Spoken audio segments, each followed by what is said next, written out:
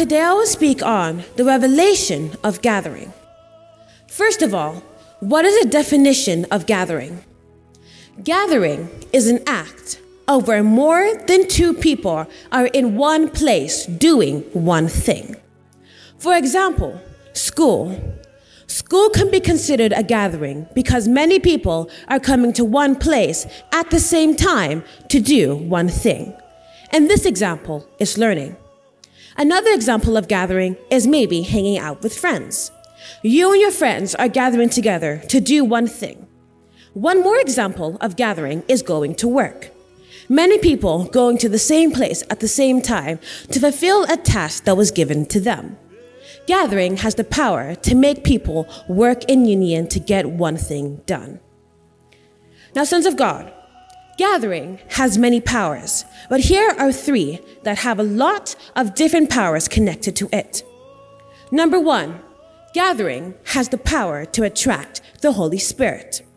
This is the revelation and the gift behind church.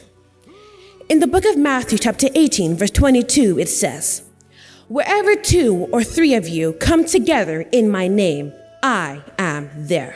This is the reason for church and gathering, sons of God. When saints come together to praise and worship the Father, the Lord dwells inside of that atmosphere. Now, this is also the importance of family prayer. In the morning, when you wake up, gather with your family to praise the Lord. The Holy Spirit dwells in that atmosphere with you, around you, and throughout your day. Now, sons of God, the second power that comes with gathering is that it builds community with people. This is the power behind the unity of the saints. When we gather together, we have become one.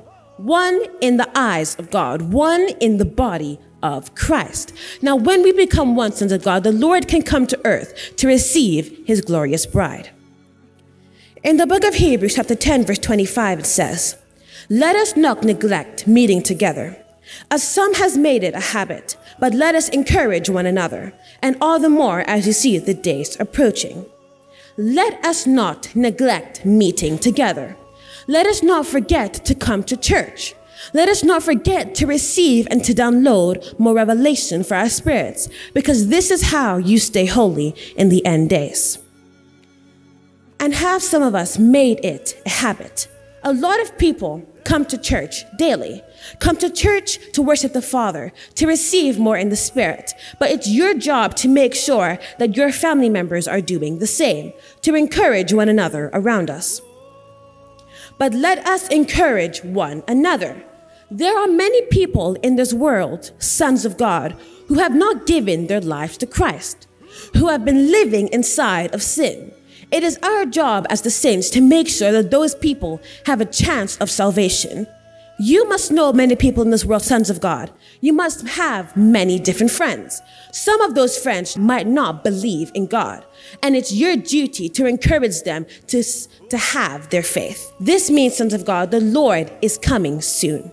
He is here to receive his glorious bride, and it's your duty to make sure that more people are captured inside of that glory. And the third power that comes with gathering is that it can put people together to do one thing, to accomplish many things.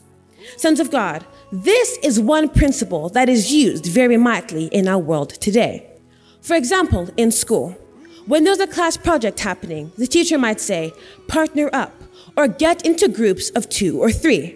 This is because they understand the principle of gathering, that when you come together with people, you can get a glorious victory. This is also used mightily spiritually. On Fridays, or sometimes during service, we gather to roar. We gather to pray. We gather to reclaim back thrones or to get higher in spiritual dimensions. Now, when we gather, sons of God, we are coming together in unity. We become an army. And when we pray, the Holy Spirit descends. He comes and dwells in the atmosphere, giving us a greater victory. Now, this is also used physically. This example I'm going to give is in a surgical area. There is always a head surgeon, the head, the person who leads. That is what you see first. But behind the scenes, there's always a team. There's always a group of people who come together to give their opinions, to share their points of views, to get a greater insight and to get a deeper victory. In the book of 1 Corinthians chapter 14, verse 26, it says, "When then shall we say, brothers, when you have come together, everyone has psalms or a teaching, a revelation, a tongue, or an interpretation. All of these must be done to build up the church." Sons of God, everyone has their point of view. Everyone has their own view on a situation that occurs. Going back to the example of the surgeon, everyone sees the same thing in different ways. Now, when you share those differences together, you're able to get a deeper insight into whatever concept you're going for. Now, sons of God, there's a counterfeit part of gathering as well. The same way there's good is the same way that can be bad. Some examples of good gatherings: coming to church, roaring, hanging out with godly friends, and family prayer, praying together. Now, when you do this, you're bringing the Holy Spirit down and dwelling inside of the atmosphere. Now, the same way the Holy Spirit dwells in a holy atmosphere is the same way demonic forces dwell in unholy atmospheres as well. For example, hanging out with ungodly friends. They have wrong morals, wrong thoughts going through their minds, therefore wrong frequencies inside the atmosphere. Another example, clubbing, wrong music, wrong dances, wrong outfits. All of this is giving an ungodly frequency, and that ungodly frequency is going to attract demons. In this specific one, clubbing, it can attract the demons of lust, the demons of adultery, and the demons of fornication. And instead of being filled with the Holy Spirit, you're being filled with those challenges, that next stronghold that can hinder your next ascension. This is why it's important to watch who you gather with. In the book of 1 Corinthians,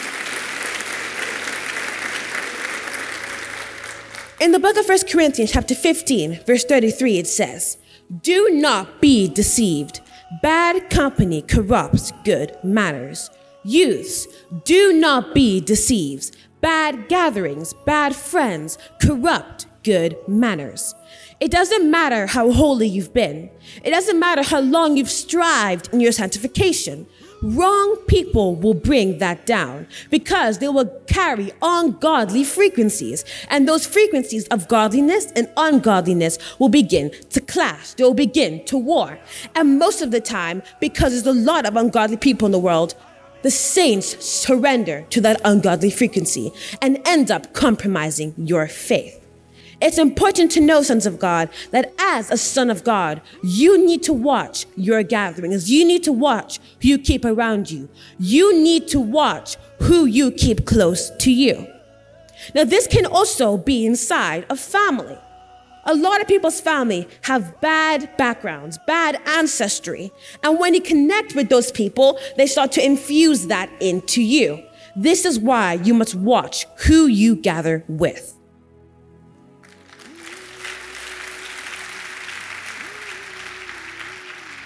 Now, sons of God, gathering can be an upliftment to your spiritual journey as well.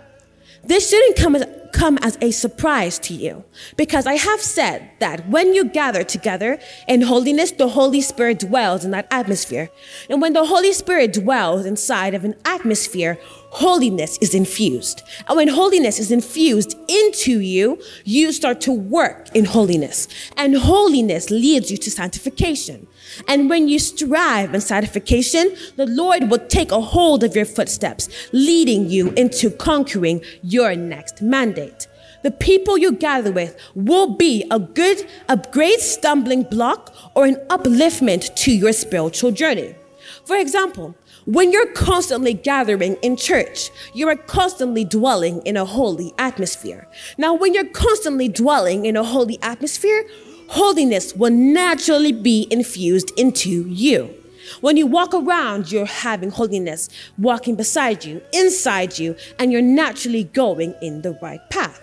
But if you're avoiding church and deciding to go to your friends' parties, going out to markets, or just doing the wrong thing in general, your body, your spirit is getting used to that ungodly frequency. Now, one day when you do come to church or decide to start being holy, those frequencies will clash. and you will most likely come and retract from being holy again. This is what most of the saints in this world, the Christians who are still drinking milk, are going through. This is why it's our job as the saints, as the people who can take meat and bones, to lead them to their greater victory, to show them how to strive higher. Now, sons of God, what I want you to get from the sermon today is that your gathering is important. Your showing up to church is important. The people you surround yourself with is important. I have many friends who believe in God, but they say, the people who I stay around will not affect me. I am me. I have my own decisions. I make my own decisions. I have a choice. But most of the time, the choices you make are in line with the people you stay with. You might have to go to church on a Sunday, but a friend says, come over to my house. What do you think that person will do? The person, the saint who's still drinking milk, will choose to hang out with their friend, because maybe that friend has a connection to many other people, popularity in wherever they are. They will most likely choose that person wanting to become like them. It's important to watch who you keep around you and who you decide to interact with. Sons of God, can we rise on our feet right now and begin to pray in tongues? Retonosha tamanda rikayas yanande. Retonosha tamasa. Rinanda retonosha kayasa. Ramanda retanasha toyosia. Ricota tamasya. Renanda retarasha tamase. Ricota toyosha. Ramanda retayashata. Ricota tonosha. Rababasha tamanda rikase. Rinanda retonoshata. Ramasha tayanda. Rinanda redosha tayase. Ricata. Ramanda Reroshata, Rimosha Tayanda Rikalayashanande, Ramanda Rotorosha Tamasya, Rikatata, Renosha Tasinamanda, Redosha Tayashika, Remonta Tayasha, Rikatanasha Tayande, Ramanda Retosha Tamasa, Rikota Tamasyata. Rikantayarosata, Ramosha Tayase, Rikatamasa, Remanda Rashyataka, Retoshata, Ramanda Rikota Tayoshata, Ramanda Ribaboshata, Rikata, Ranoshata, Ramanda Rikata Tayashanosia, Rebaboshatamasyata. In Jesus' mighty name. Hallelujah, sons of God, and see you in the realms.